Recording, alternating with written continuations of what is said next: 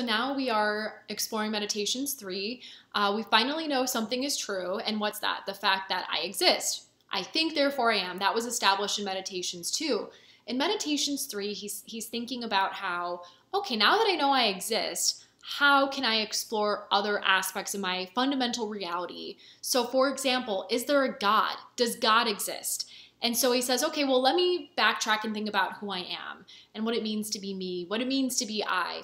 So we know that he conceives of himself as a rational animal, and Descartes then thinks about, well, what does it even mean to think, right? What does it mean to be a thinking thing? He says, I know I'm a thinking thing, but what does that even mean?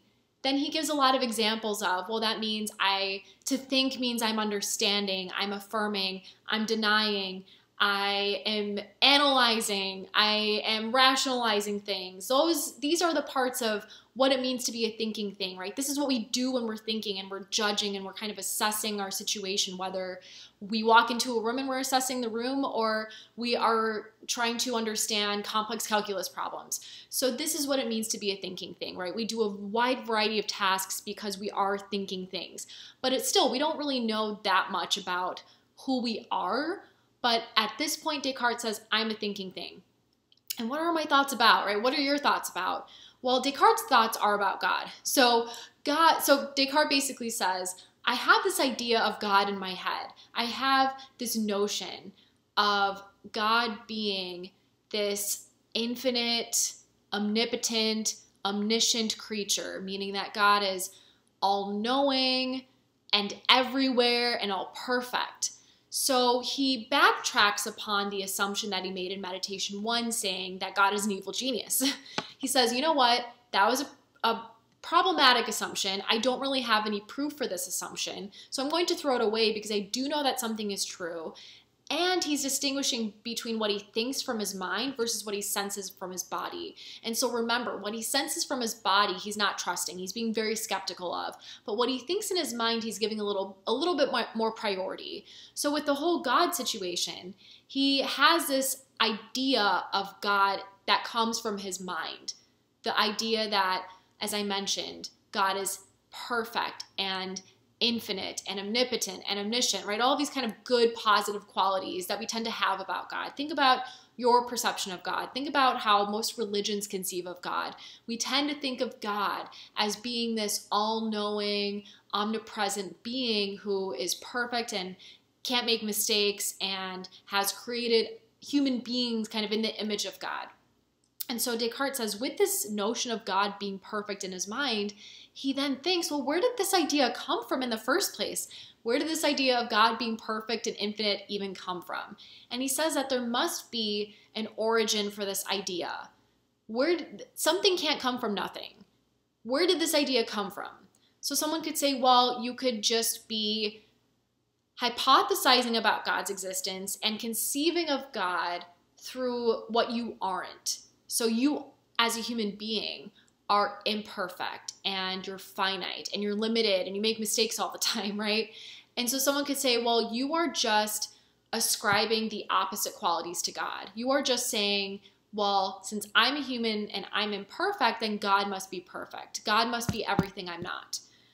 But Descartes said, if we are finite, imperfect creatures, how could we conceive of something that is perfect and infinite without having those qualities ourselves, right? Wouldn't it be impossible to be able to understand what is perfect and infinite without that being existing in the first place, and we don't have those qualities?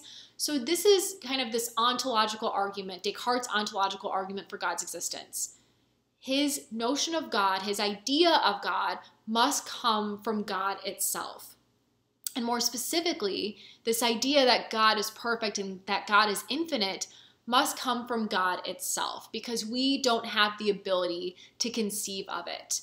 And so that assumption about God being an evil genius in Meditations 1, he says, is not true, because that would mean there's something bad about God, that God is deceptive.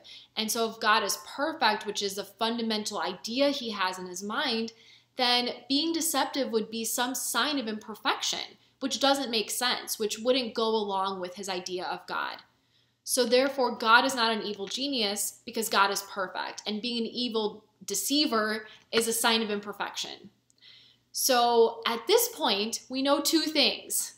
We know that I think, therefore I am, right? I exist based off of the fact that I'm thinking about my existence.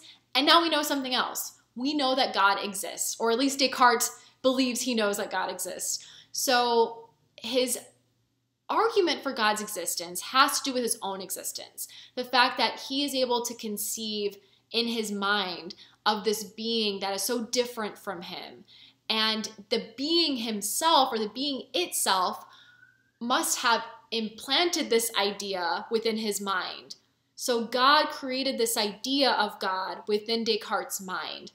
And therefore, we as human beings must have been created in God's image. But of course, we have all of these limitations. So we know that God exists. And so this is the conclusion of his third meditation.